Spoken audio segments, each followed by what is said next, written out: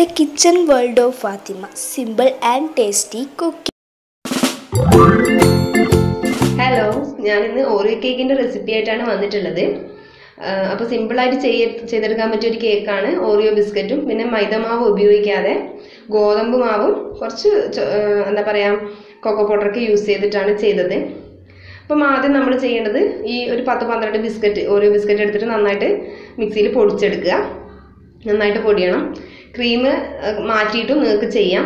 Cream ചെയ്താലുള്ള ഒരു എന്താ പറയുക അതിൻ്റെ ടെക്സ്ചറും ചെറുതായിട്ട് മാറുന്നുണ്ട്. അത് ഞാൻ വഴിയെ പറയാം.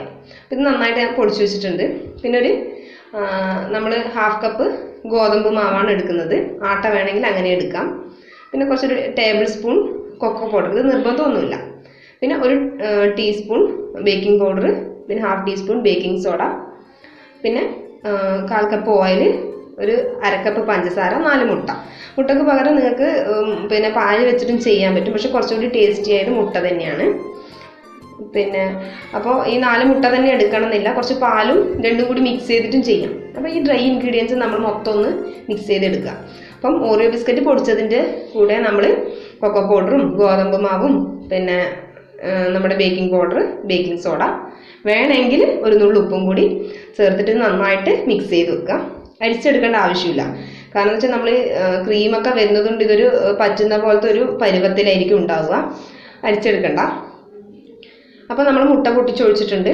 ഇതിൽ ഒരു ടീസ്പൂൺ വേണമെങ്കിൽ നമുക്ക് വാനില എസൻസ് ഒഴിച്ചു കൊടുക്കാം. ഇത് പിന്നെ മസ്റ്റ് അല്ല, കാരണം എന്ന് വെച്ചാൽ ചോക്ലേറ്റ് ഇതായതുകൊണ്ട് ബിസ്ക്കറ്റ് ആയതുകൊണ്ട് അതൊരു ഫ്ലേവർ ഉണ്ട്. വേണമെങ്കിൽ മാത്രം ഒഴിച്ചു കൊടുത്താൽ മതി.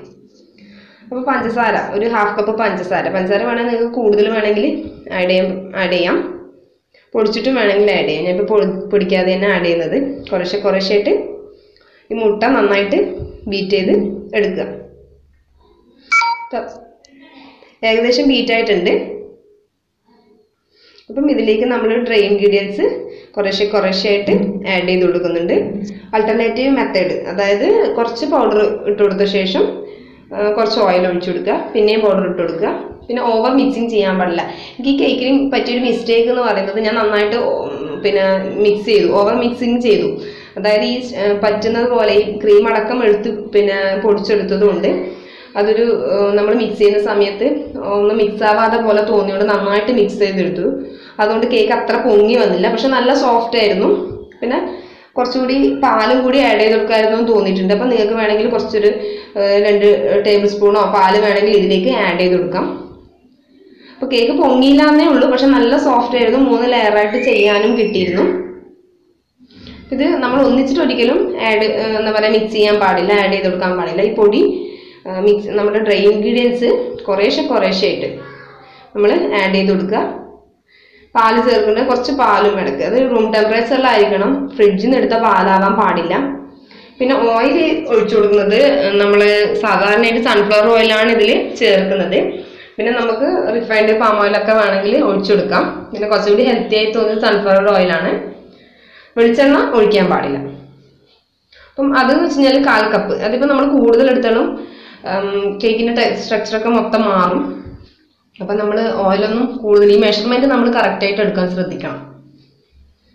അപ്പം നമ്മൾ ഏകദേശം ഒന്ന് മിക്സ് ചെയ്തെടുക്കാനേ പാടുള്ളൂ, ഓവർ മിക്സിങ് പാടില്ല.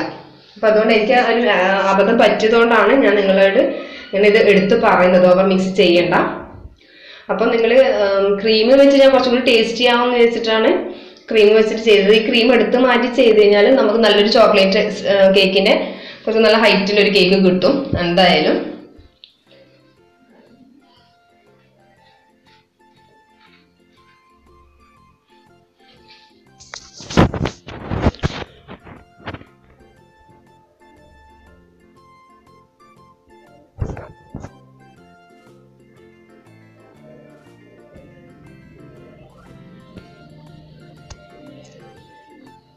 അപ്പം ഇത് ഞാൻ ഏകദേശം ഒന്ന് മിക്സ് ചെയ്തെടുത്തിട്ടുണ്ട്.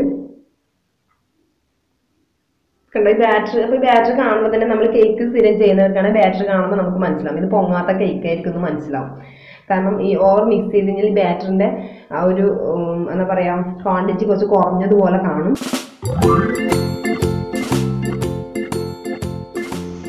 ഇതിൽ കുറച്ച് പാല് ആഡ് ചെയ്ത് കൊടുത്തു കഴിഞ്ഞാൽ നമുക്ക് കുറച്ചും കൂടി സോഫ്റ്റായി കിട്ടും. അപ്പം നമ്മുടെ ബാറ്റർ ഏകദേശം തയ്യാറായിട്ടുണ്ട്.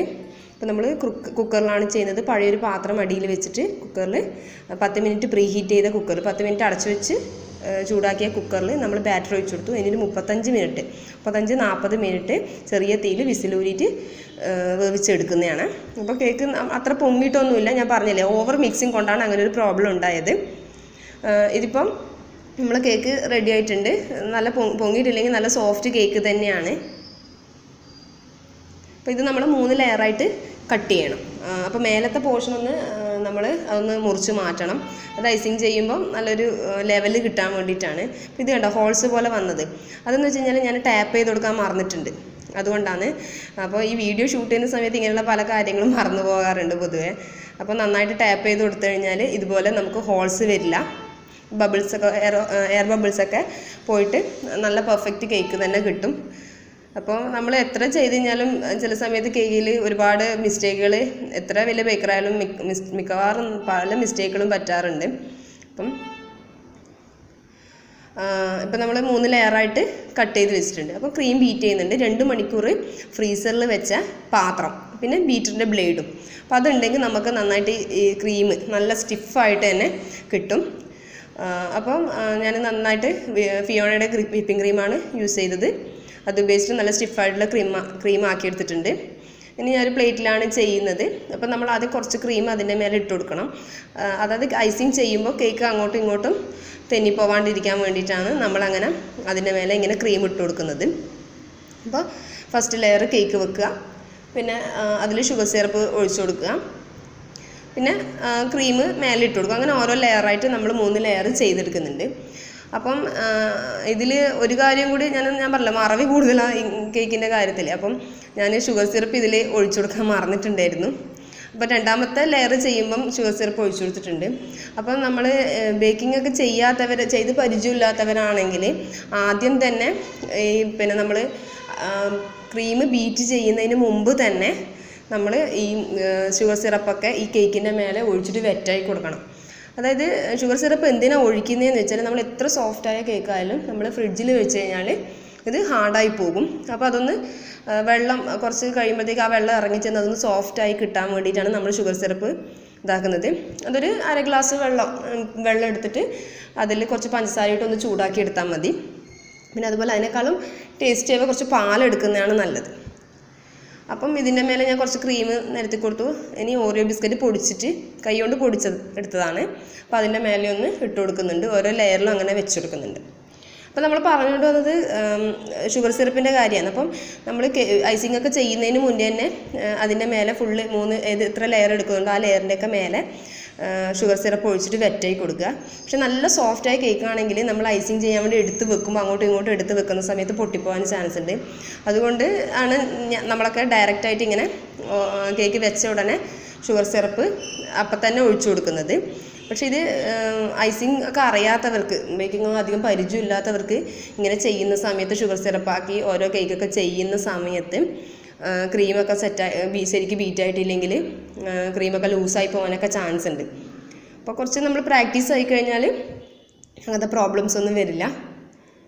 അപ്പോൾ ഇത് മൊത്തത്തിലൊന്ന് വെറ്റായിക്കൊണ്ട് നമ്മൾ ഓവറായിട്ട് ഒഴിച്ചു കൊടുക്കുമ്പോൾ വല്ലാത്തൊരു എന്താ പറയുക കേക്കിൻ്റെ ടേസ്റ്റേ മാറിപ്പോകുന്നുണ്ട്.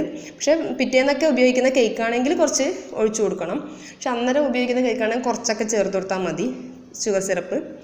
അപ്പം നമ്മൾ ക്രീം 2 ലെയറിലും അങ്ങനെ ക്രീം വെച്ച് ഇപ്പോൾ ഈ ലെയറിലും ക്രീം തേച്ചിട്ട് തന്നെ നമ്മൾ ഓറിയോ ബിസ്ക്കറ്റ് പൊടിച്ചത് അതിൻ്റെ മേലെ ഇട്ട് കൊടുക്കുന്നുണ്ട്. പിന്നെ അടുത്ത ലെയർ കേക്ക് വെച്ചിട്ട് ഒന്ന് ഫിനിഷ് ചെയ്തെടുക്കുന്നത്. അപ്പം കേക്ക് ഐസിങ്ങിൻ്റെ കാര്യത്തിൽ പിന്നെ ഒന്ന് ശ്രദ്ധിക്കേണ്ടതെന്ന് വെച്ച് കഴിഞ്ഞാൽ നമ്മൾ അടിയിലത്തെ ഭാഗം, കേക്കിൻ്റെ അടിഭാഗമാണ് മേലെ ടോപ്പിൽ വരേണ്ടത്. ഐസിങ് ചെയ്യുമ്പോൾ ടോപ്പിൽ വരേണ്ടത്. അതെന്തിനാണെന്ന് വെച്ച് കഴിഞ്ഞാൽ നമ്മൾ കേക്കിൻ്റെ മേലെ ഭാഗം, സ്പോഞ്ച് കേക്കിൻ്റെ മേലെ ഭാഗം വെച്ച് അത് ചിലപ്പോൾ അതിൻ്റെ മേലെ ഭാഗം പൊങ്ങിയും താഴ്ന്നൊക്കെ ഇരിക്കുന്നുണ്ടാവും.